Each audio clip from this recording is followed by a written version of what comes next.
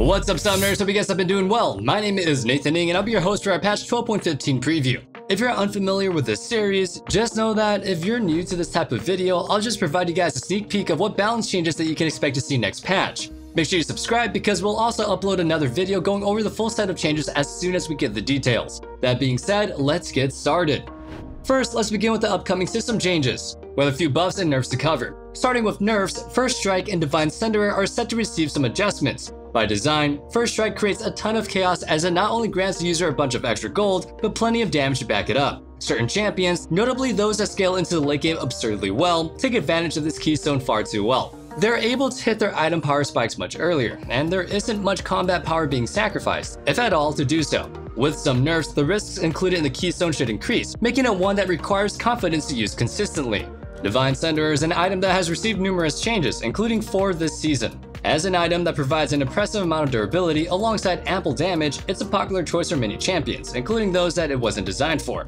At the moment, many non-fighter champions are building it, signaling that once again it is too strong. That's it for the nerfs, so let's talk about the buffs next.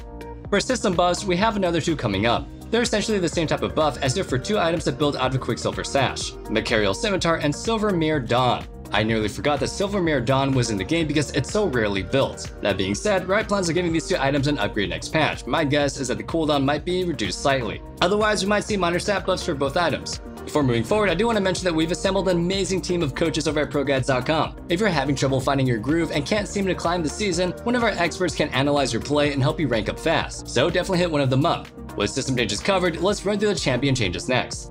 Kicking it off, we have nerfs. The following champions are currently too strong in Riot's eyes and are set to receive nerfs next patch: Master Yi, Qiyana, Sivir, Gwen, Taliyah, and Kalista. Following some massive changes and even a hotfix buff, Master Yi has been dominating at every single rank. That's right, adding some creative skill expression to his Q and W has finally given him a chance to shine even at higher levels of play. One might argue that he's simply overtuned, but the point stands that he's currently too strong. Whether they're durability or damage nerfs, we can surely expect something next patch. In spite of a rather weak performance in solo queue, especially for average players, Gwen is doing pretty well in high elo. She's also heavily contested in competitive play, so for those of you who are confused by this change, you can blame the good players for it. For the other champions, Qiyana, Sivir, Taliyah, and Kalista, they're getting nerfed because they're performing exceptionally well in high elo. Even Kalista, who was underperforming for basically the entire season, is now comfortably past a 51% win rate in elite play. I think the biggest candidate for a nerf, however, is Sivir. She's been destroying the bottom lane ever since her mid-scope update, sitting at a high 52% win rate for the last 2 patches. Riot went easy on her with the last nerf, so maybe we'll get to see the real one next patch. That's it for the nerfs, so let's wrap up the video with some champion buffs. The following champions will receive buffs on patch 12.15. Lilia Jungle, Singed, Rammus, Leona, Thresh, and champions who use energy as a resource. Namely, those are Zed, Lee Sin, Akali, Shen, and Kennen. Although Lilia is performing really well in the top lane, she's not doing too hot in the role that she was designed for. While her overall win rate is acceptable, she struggles in high elo where her win rate sits around at 48%. With some jungle focus buffed likely to monster damage, we'll hopefully see better days in the near future. Some buffs for tanks are coming up as well. Singed is underperforming at the moment with a 48% win rate. Following the durability changes, he did receive a couple of changes, but they weren't too significant. It's more likely that since the enemies are harder to kill, he's simply unable to apply the same pressure as prior to patch 12.10. Thus, he's getting some love alongside Rammus, who still finds it difficult to play the game even in high elo.